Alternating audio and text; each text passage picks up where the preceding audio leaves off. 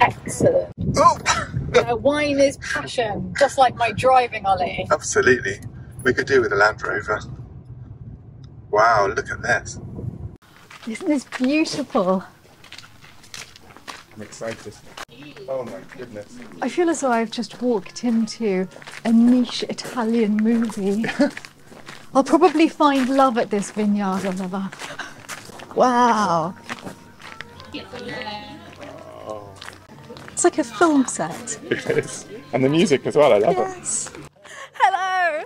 So nice to meet you. Hi. It's a pleasure to have you here. Thank you for coming. Well, I'm amazed by your home. I think I've fallen in love already. It's so beautiful. Welcome to our house. Thank you. It's a pleasure. This is the old house of my grandfather. So, you know, we are trying to renovate a little bit. So let's go inside. Thank you. Oh, it's lovely in here. I know, it is incredible. Welcome. It's so atmospheric in here, isn't it? I love it. It's amazing. Lovely and cool. It's beautiful. So how did you come? And this is quite a new vineyard, isn't it? So Yeah, but we are the fourth generation making wine here. So my grandfather Luigi Delaini started to make wine in the 19th century. And he gave this property to my grandfather, Domenico Delaini. fantastic photos, aren't they? Super. In 1923, when he married with my grandmother, Carmela Vampa. And the funny is that we were one of the biggest winery of the area, the Bardolino area near Lake Garda, until the 60s, 70s. And then after the death of my grandfather, my family closed the winery in the 80s, and they sold most of the vineyards.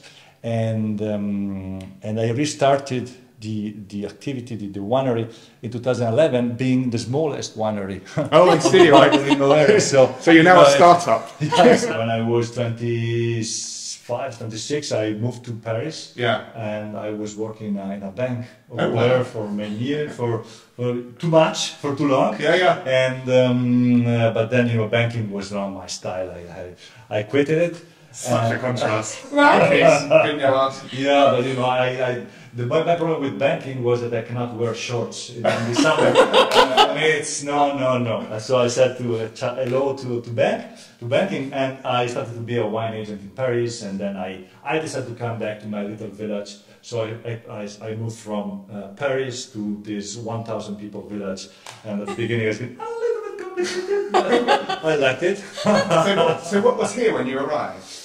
Ooh, a big mess. Oh, really? Okay. See, but everything was abandoned because my family didn't work on the place for almost 30 years.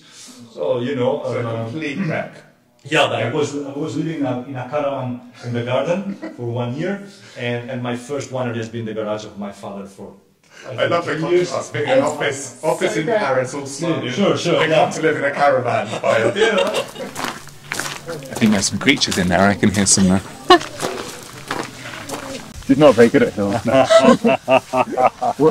whenever we vlog, there's always a hill, isn't there? This is a magnificent pear tree, may I say. Oh, it's a bonsai pear. But you know, it's strong. You know, it's very small with 2 pears. You know, It's small, but it's got a lot of personality. Look at the view of the villa over there. It's beautiful. Isn't it gorgeous? You're so lucky. grazie. Do you have to pinch yourself every day? Every day. No, it's true that every day I say thank you to someone. I don't know who, but the most important thing. Do you send photographs back to your colleagues in the bank? No. Wish you were here. Come on, Stephanie. One more word from you, Oliver, and you're going off the edge of that hill. So what is it about the soil here? All these hills that you see, that you find on the Bardolino area, are made of a very poor soil. So there's a lot of stones and not so many minerals. If you look at the soil, it's almost white when it's dry. And this is the main reason why our wines are light in color and light in alcohol. And this is the reason why you don't have to produce too much in the vineyards if you want a complex wine. So our goal is to have vineyards that are balanced, that are producing the right quantity of grapes in order to have great quality grapes that at the end we produce great quality wine. So how do you stop the vine producing too many grapes? There are many steps. So from the pruning, Tell it off. yeah. So yeah, but so in the winter when there's no leaves, you're pruning short. Yeah. So they produce less grapes, and then if they are producing too much, you just cut down. Yeah. Here we are on the top of the hill where we produce our best wine. So you see, the interesting of this place is that we are very close to the lake. Yes. The Lake Garda, the southern part of Lake Garda, and at the same time we are close to the Alps, so to the 2,000, 3,000 meters mountains that are over there. And so here you have always this little wind that cleans up the vines from the diseases you can have. So it's a healthy spot for the vines. Yeah, but you know, in the past the vines were only on the top of hills. Now they are everywhere because with chemicals and pesticides and etc. you can. But you don't use those here. No. Our approach since the beginning has been, organic, and then in 2014 we skipped to biodynamic. That is, we could say, a very strict organic. I've heard about biodynamic wines, but I don't know exactly what it is that makes a wine biodynamic. I'm sure a lot of you feel the same way. Can you explain what is it? Okay, the main difference in the vineyards. There are two differences in the vineyards and in the winery. In the vineyards is that in organic, you don't use pesticides and herbicides, so it's super good. At least the vines are cleaner. But you can use, for example, chemical fertilizers. Yes. Okay, or other chemical products. And these, when it's raining, they are going down. They're going in the underground waters. Blah, blah, so they are anyway. Polluting, and also they stress the vines because they push the vines to produce more. Okay, in biodynamic instead you cannot use any product coming from the chemical industry. So what we use to avoid diseases is very small amounts of copper and sulfur, but from the mines. Now, these are the four kind of wines you have on the market: from the industrial wines, industrial organic, biodynamic, and natural wine. So you see, these are all the ingredients. Yeah, this is what you can legally use in the winemaking. Okay? I had no idea it was this difference. Why do you have very cheap wines at the supermarket? Because if you have cheap wines, somewhere they had not to spend money. Okay. Yeah. Which is the most expensive part of the process, is the vineyard. So the idea of this is to work as less as possible in the vineyards, to have as less people as possible, and as much machines as possible. Okay, so to produce more using machines. This is very cheap. Okay, why do you can work in this way? You can work in this way because you don't care so much about the final quality of the grapes, because you know that in the winemaking process you can use all this stuff. So you can add things to change the taste. You change the color, you change the alcohol, you change the you use yeast for the fermentation, you filter the wines, blah blah blah blah blah. There are many other things. And why those cheap wines are always the same? Because there's the stuff that they use, and when you produce millions of bottles, you have to be sure the wine will be the same as last year. Yes. Okay. And that's the way of doing it. Voila. Is this kind of wines safe for our for our body? I don't know. I feel when I drink a lot of these wines, I feel it the day after, because there's a lot of sulfites and because there's a lot of other stuff that is not so. Must have been a lot in the wines you were drinking last night, Ollie, I think. I think it's because you were choosing the wine and you went for the cheapest one. That's when Stephanie takes you out for dinner. No, I'm joking. She chose a nice one. The main grapes are Corvina, Rondinella, Molinara, that are the typical grapes of Verona, the city here. And you recognize it because it's not completely round. Is oval, the shape. And this is Corvina, did you say? Corvina, yes. It's 70% of the Bardolino wine. It's almost finished it passed from green to ripen. Red. Yeah, exactly. So now the grapes will start to produce sugar in the grapes that will become the alcohol in the wine after the fermentation. So what we are doing basically now, we are waiting So you see all the bunches are in a very nice position, not because they were like this, but because we put them in this position. So we passed many times in the vineyards to position it, all the bunches, and to take away the leaves when they were ready too to much go inside. Yeah. Yeah. Now at the end of August, we will eliminate all the leaves around here. So from everywhere. Get to work, Stephanie. Yeah. Let's go. To aerate the bunches. And to keep all the light sun of September. So voila. Lovely. So when is the picking? Here on this hill we produce our best wine, so our Reserva, our Bardolino Superiore Reserva.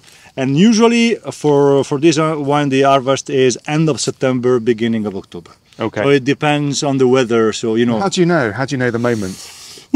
I taste. I don't make any more analysis. Yeah. So I taste the grapes, and I try to understand how long they can go, how far they can go yet. So when you are at the 20th of September, you try to understand, okay, the weather is fine, the grapes is still good, they can go farther, or is the right moment? So I taste it. If it's ready, if it's crunchy, if it's if you feel a little bit coffee in the when you eat it, it means that it's ready. So we go.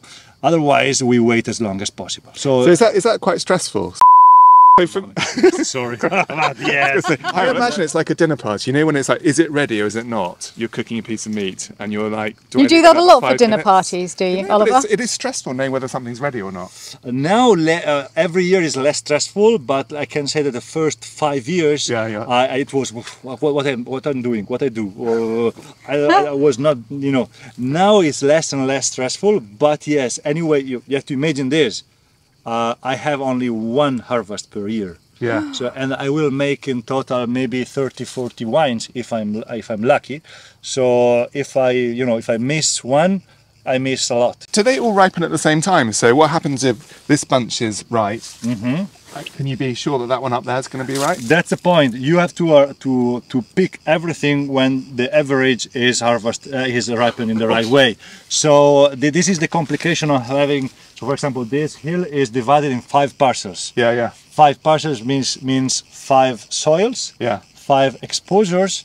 5 different ways in which the grapes are ripening.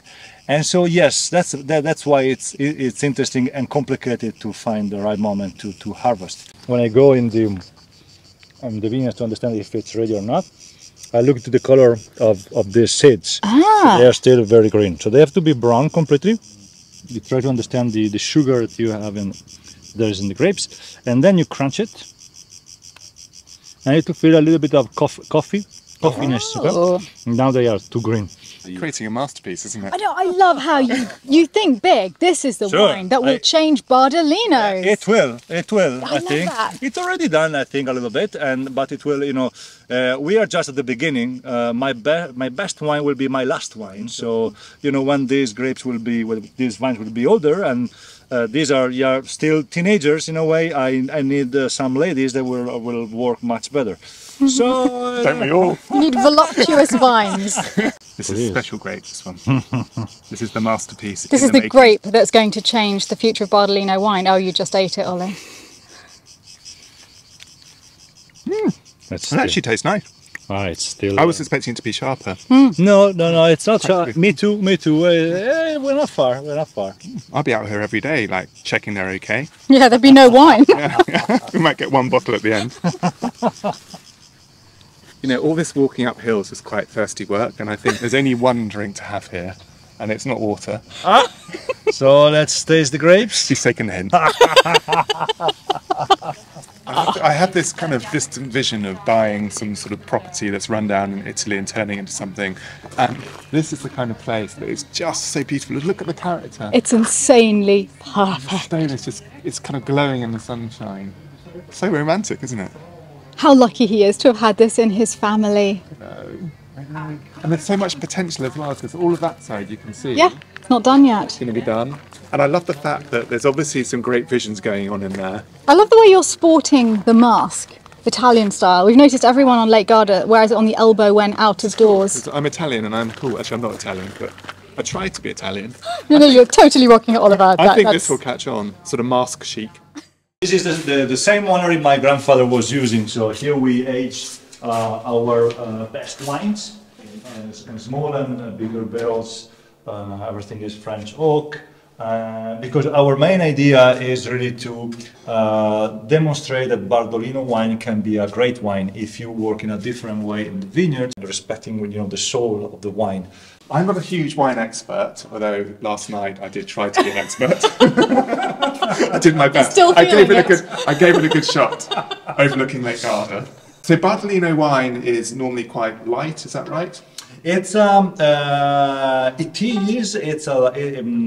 more than light. Is in the last 30 years, it lost a little bit his soul. Okay. Because it's not because a wine is light that is less important or less complex. It's not the alcohol that makes a wine great. The most expensive wine in the world is around 12.5 degrees. Right. Okay. And expensive means 50,000 euros per bottle. So that's it. That is expensive. Yeah, okay? I think so. A little bit on the price side. A little bit. So alcohol is not the core of the wine. It's one of the elements. The point is that in the last 30 years here we lost a little bit the tradition and the origins of our wine. That yes is a light in color, light in alcohol wine, but it's very fine and elegant, a little bit like it is Burgundy, Okay. So you are not looking for a Burgundy wine if you like big macho wines, okay? If you are looking for Burgundy, if you want finesse and elegance, If a wine is less complex and more mass-produced, it will not age well. It will become acidic. Is that right? The problem is if a vine is producing too much, it will never produce a great quality grapes, and from these grapes you cannot produce high quality wines. It's super easy to understand. So you have to reduce the quantity in the vineyards in order to have great grapes that can produce great wines. Go exclusive. That's the way forward. These barrels are amazing. And just to think of all the wine in here. I love them today. When I am a little bit depressed, because I don't know, because markets or whatever, I come down here and I talk with them a little bit, and then I am better. They talk to you. Yeah, in a way. It's like Prince Charles with his flowers. Well, I like to think that maybe some of these are made with oak from my forest. Could be, because everything is French oak. So, French oak. When we had our oak trees cut down, the ones that were about to become rotten and too old, obviously we kept all of the others. They told me that there are different grades when they buy oak, and the highest quality, the most expensive oak in France, that is reserved for making into oak barrels for wine. You see, I love French. Yeah, this is the most precious. The most important thing is wine. Wine. Then all the rest. Second quality is furniture. Third quality, timber. I like it. Yeah. I like it. Yeah, this is why I love French people, because in a way, there's this, to be like this. Because wine is the most important. And it is what I learned in France in my living there, was really this. It's not a joke. You can joke about it, but it's not a joke. It's not when you put the same wine in many different barrels, you have many different fermentations. So at the end, you will have many different wines, even if the initial one was the same.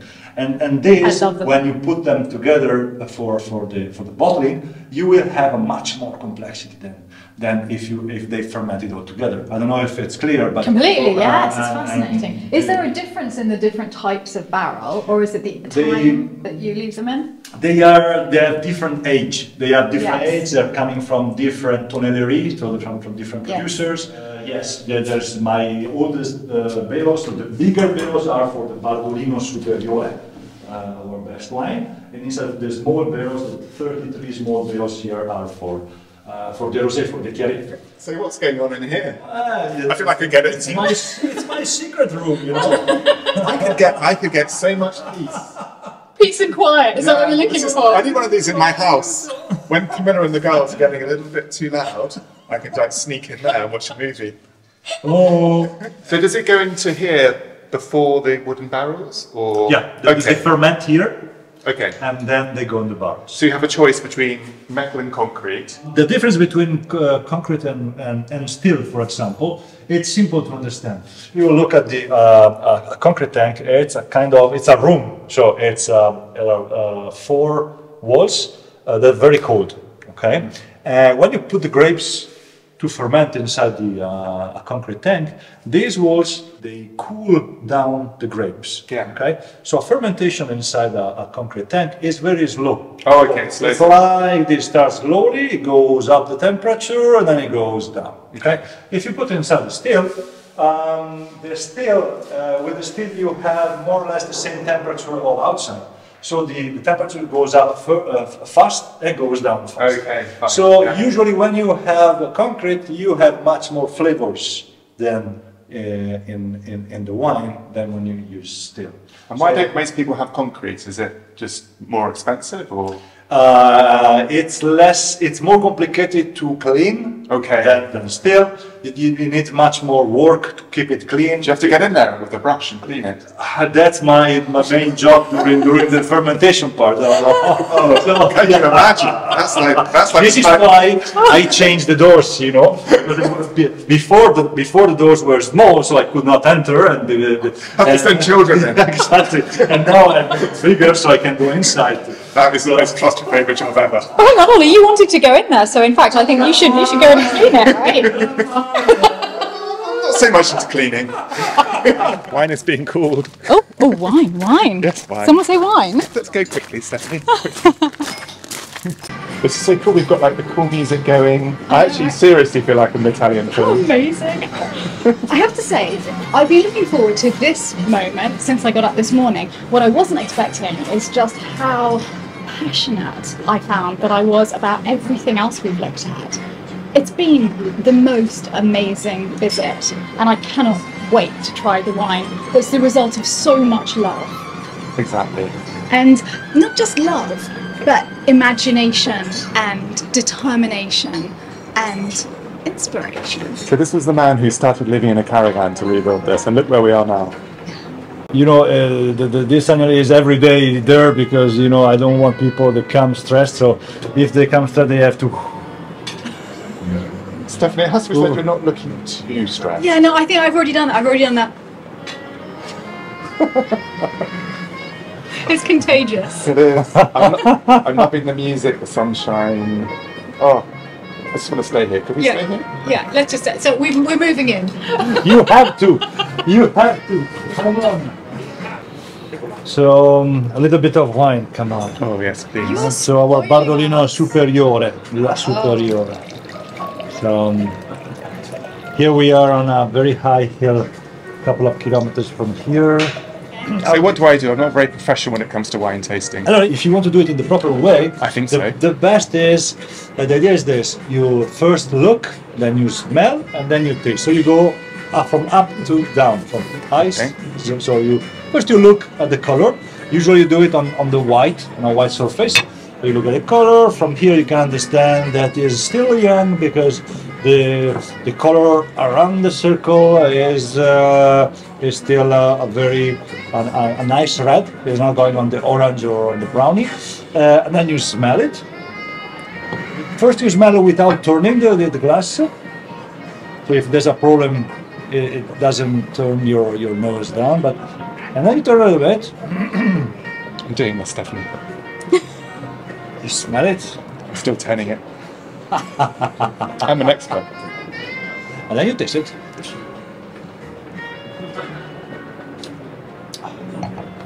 Yes.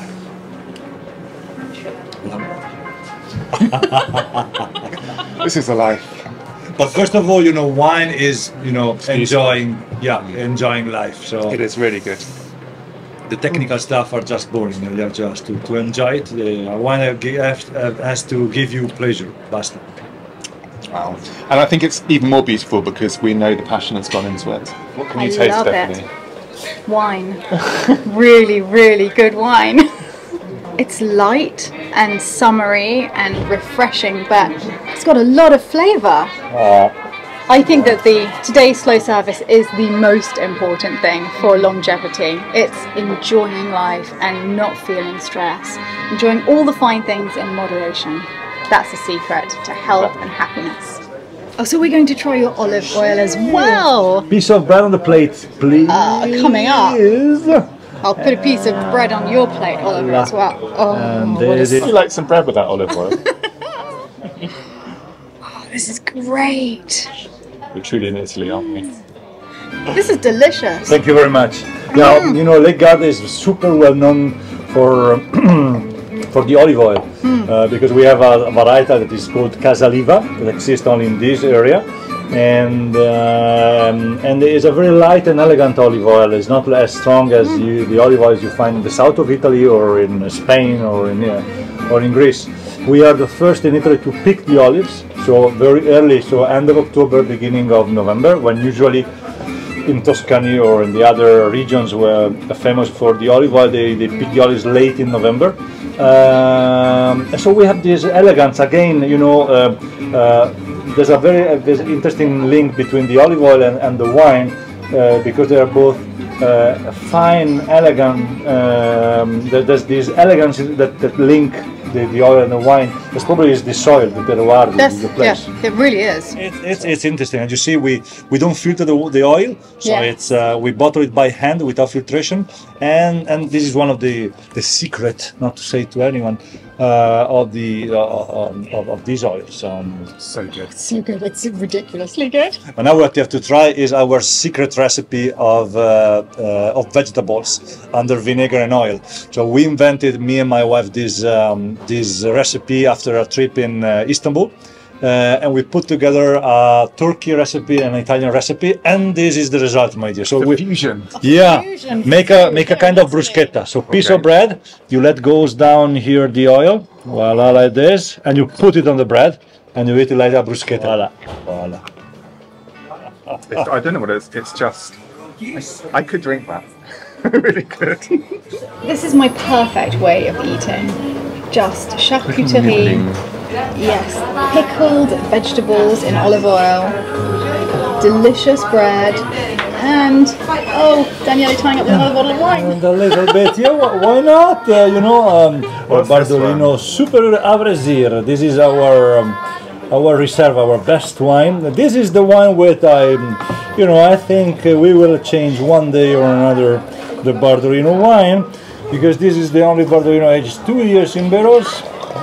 This is coming from the vineyard where we were before, and so always Corvina Rondinella Molinara, San Sangiovese, and a long aging in the cellar, in the barrels and in the bottle. This is the most important. Wow. After 1 year in the bottle, we start to sell it. There's a friend of mine somewhere. Sorry. You make an appointment. I love Italians. No, I don't want stuff from you. You can sit down and drink. Italians. Sit down and drink. I think we should all be a bit more Italian. Sit down and drink. Come on. So delicious. I don't know how to eat it with looking polite. Can I use my fingers? Yes, you can. Because I am looking at the most beautiful setting imaginable. I'm hearing lovely music, but also the cooing of the birds over there. Smelling delicious wine, tasting the olive oil, the charcuterie, the bread, the wine, and feeling, that's the last sentence, isn't it? And feeling this breeze on my skin. Everything, all of my senses are just tingling and alive and alert. This is what life is. This is what life should be. Oh, this is Italy, that's fine, isn't it? This is why Italy is my favourite country in the world.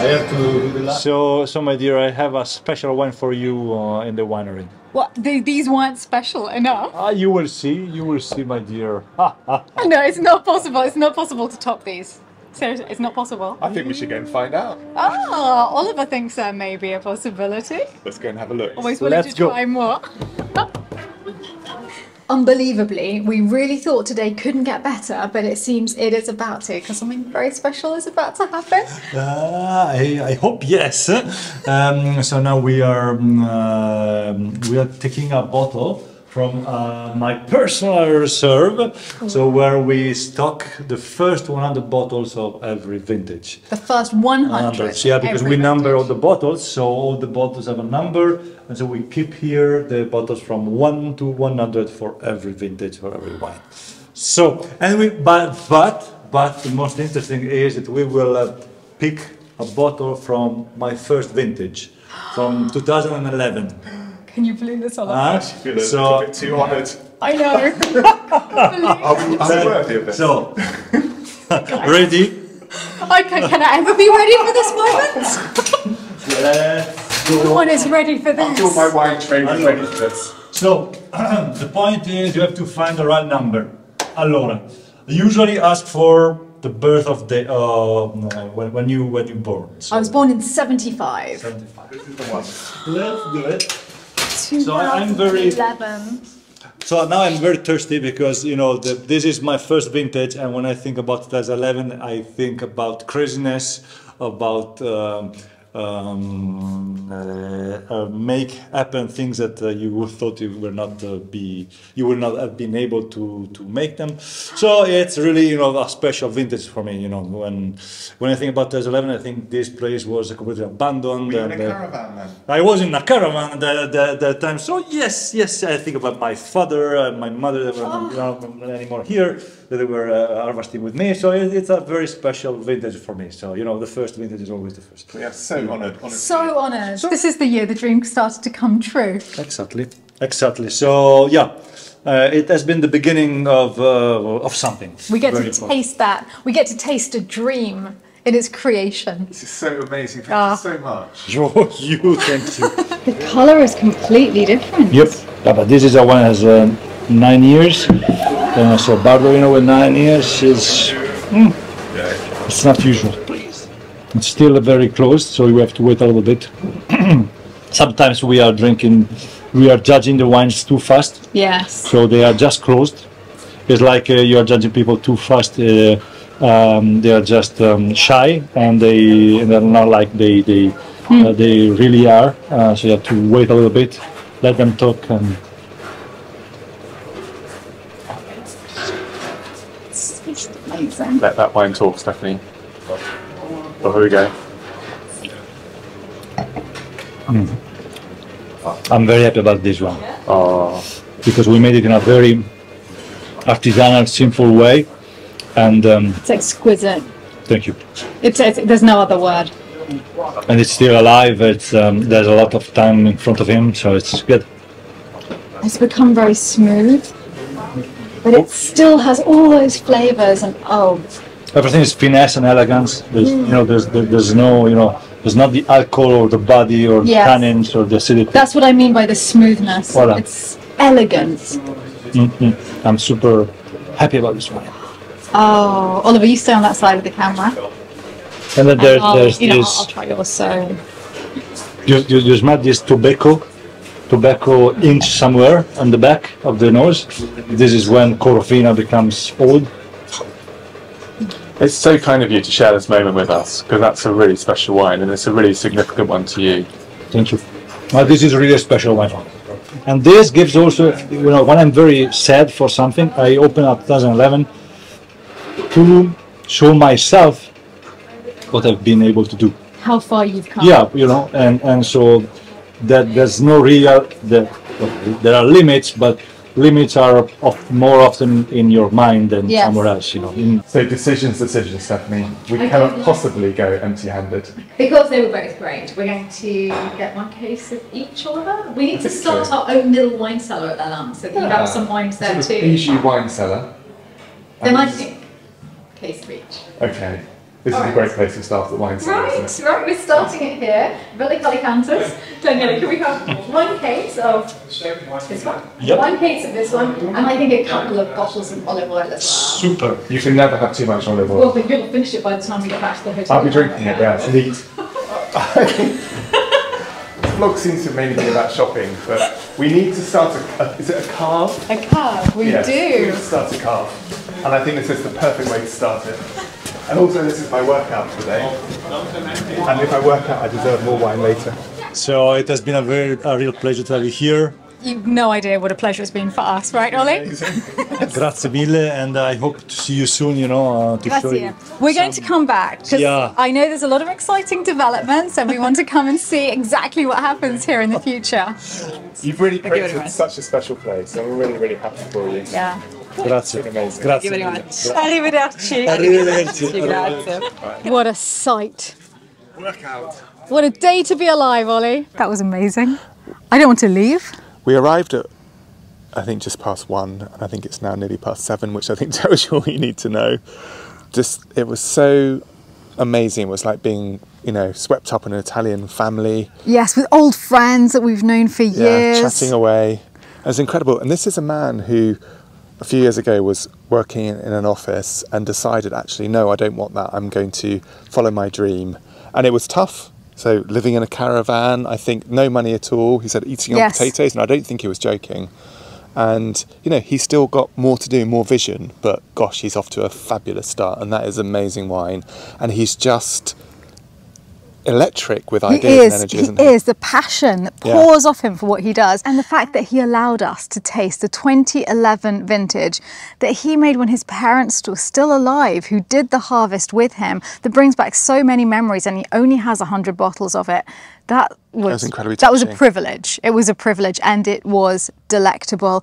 It was not only very refined and elegant, but it had so much flavour. It had everything that you could want.